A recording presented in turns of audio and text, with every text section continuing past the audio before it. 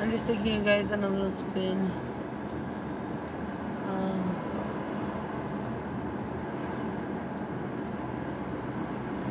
I hope you guys can see. We're seeing. Where do I go, baby? Where do I go? Just follow the arrows. You're stupid. Yeah, you can go that way if you want. You can continue.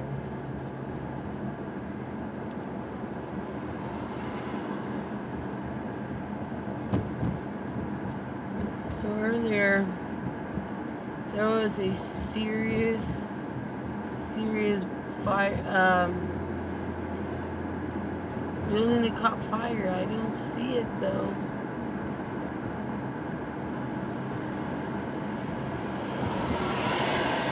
And it looks like by now they probably were successful at putting it out. Stay here.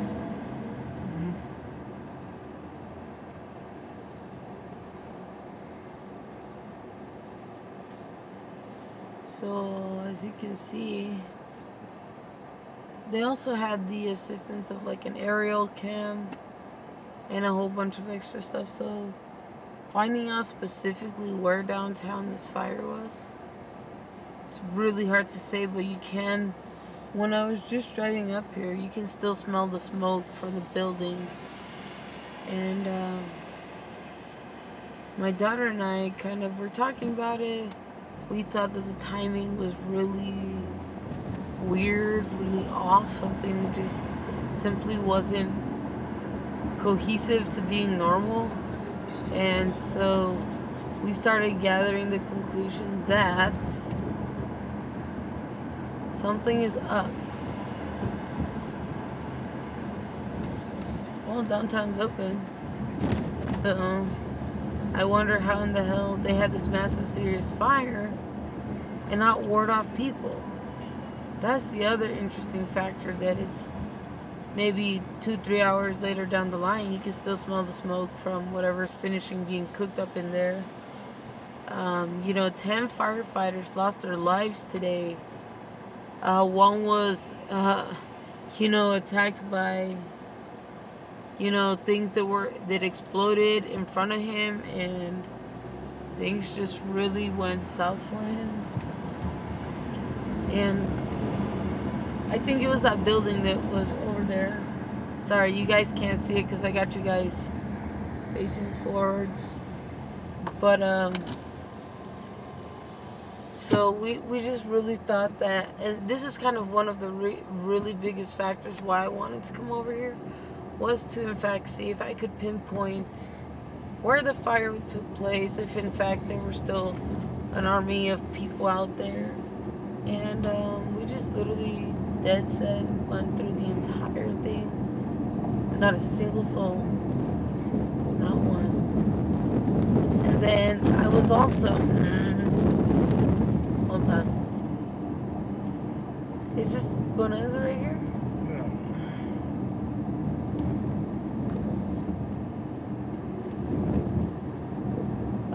How about this one by 7-Eleven?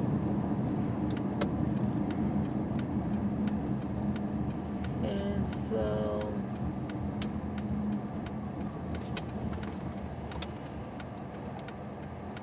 Bro! What's going on? Move, asshole. Sorry about that, guys. He was stalling traffic and causing a heap of problems, as you've seen. But so we came to this conclusion that the timing, the fact that it happened to be right around the time when they started doing the phase 1 and 2 process to reopen the country, just out of freaking nowhere. Nobody knew the indefinite cause. Honestly, after so many years of investigations and things like that, and having family that work closely with the department, I'd say things do look a bit fishy. Things don't really add up. Is it arson? Who the hell knows? Or is there something that really, really is going on. You can see a lot of police presence over here. But we also thought that somebody might have placed a bomb near the building. But the way that the video played out was that the fire was from actually within the building. And it was slightly problematic. The conclusions that we were putting together. And so at the end of everything, we kind of figured out something had to have been planted from within the building. Only the owners have the key to open these facilities, so there's no plausible way that a citizen of Nevada could have break an entry. I mean, if there were looters, it would have been all over the news. The glass would be shattered and so much more. And so, to wonder what the hell took place, it almost seems, and this is the most plausible thing that I can honestly come up with, conjoined with my daughter, is that something was set up. There was some kind of bomb in there, and unbeknown forces, and stuff happened, and as a result, 10 firefighters had to lose their lives today due to the city's inability to subdue this what do I call it? Sad outcome. And can anybody point out to me why CPS is driving their freaking cars at 8-something at night? There are so many messed up things going on right now that unless people, including the homeless that are surviving and still out there, unless we can, join forces and fight this evil, it will just repeat its cycles over and over and over again till we are no longer a country. And so, to conclude this vlog, guys,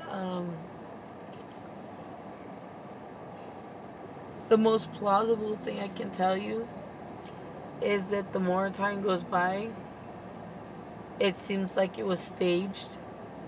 It seems like right now I got you guys with an aerial cam. You see people crossing the streets and things like that. You can see obviously that I'm at a red light. Probably can see even the street name. And that's just it. That is just it. I haven't really finalized our end-up thoughts just because I needed to go and investigate, but I smelt the fire. I know it happened. I know this is what's going on.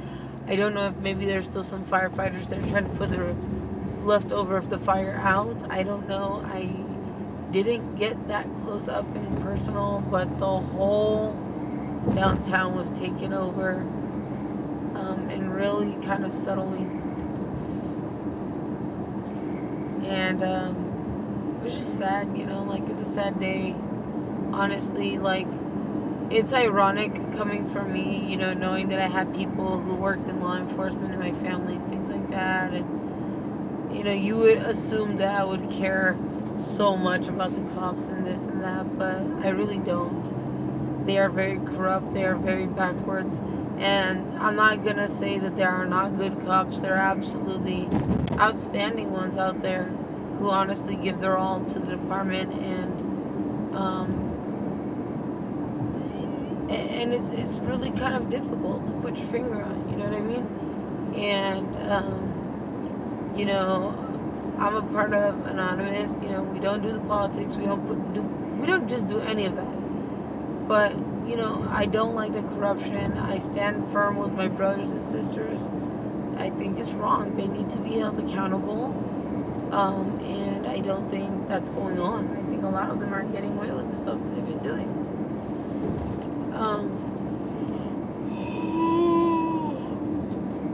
Honestly, if you ask me, I'd say that,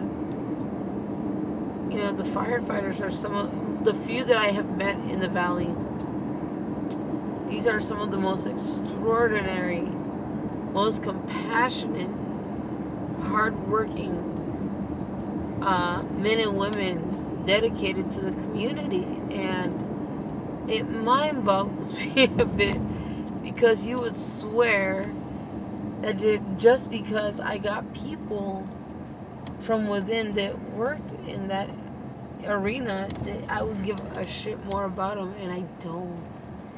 And I know it sounds messed up, and I should, and I probably could, and I just don't. Honestly, I've met the fire chief, I've met quite a few of the firefighters, and they are some of the most heroic people that, during my 33 and a half plus years of living here, they are the ones who really make this home. You know, they are the ones who make Las Vegas, Las Vegas. They are the ones who keep the foundations under calm while things are heating up below. And so I really, really, really appreciate that. And it's sad to me that, you know, now 10 of them lost their lives due to this explosion that, you know, took place. And I'm in denial about it. I'm just absolutely beside myself, and I wish things were different. And my thoughts and prayers go out to all their sons and daughters and wives and family members. You know, I really hope that you guys can find peace in the moment and know that your loved one has gone on to be with the Lord, and, you know, we'll go on to do some heroic things up in the heavens. But, you know, for now, we're all still, for those of us who are here, it's a sad day. Absolutely sad. And then I was looking at some of the comments of these people watching the vlog, and there was this guy who pulled this immigrant card out, and I just lost my mind. I don't feel bad, but I honestly don't feel remorseful towards that individual, just because of the fact that he said, oh, it was probably an illegal that lit the fire. You know, and those were his exact words. And I'm like, excuse me? First of all, it's not about status. This is about 10 people that lost their lives. And I said, I forgot my exact words. I'm like, that just goes to show how cruel you are. And it really, it's sad to me. You know, it shouldn't be that way. People really shouldn't put politics in a portrait and expect the world to go and bow down to them. You see what I'm saying? You know, people just gotta live freely, and, you know, have an open mind and be disposable to new ideas and new people, and, you know, new ideas that are new, etc. And I don't know. It's really a sad day, honestly, for me. And these guys and women who serve, they're so incredibly loving and compassionate. They go out to be great fathers and mothers. You know, I've seen it firsthand for myself, and it's just sad, man. You know, and how little respect goes for the firefighters, but everybody hails the police department as if they were some kind of gods. It's really kind of disgusting and sad. This is why I'm glad that I'm a part of Anonymous, because we can throw all the politics and all the bullshit aside. And at the end of the day, we just can look at things through a clearer lens and just really put it into that much more perspective for people out there in the real world, and perhaps for those who don't know what's really going on. But anyways, Grizzly fam, I just got back to my stomping woods, so I am going to let you guys go. Bye.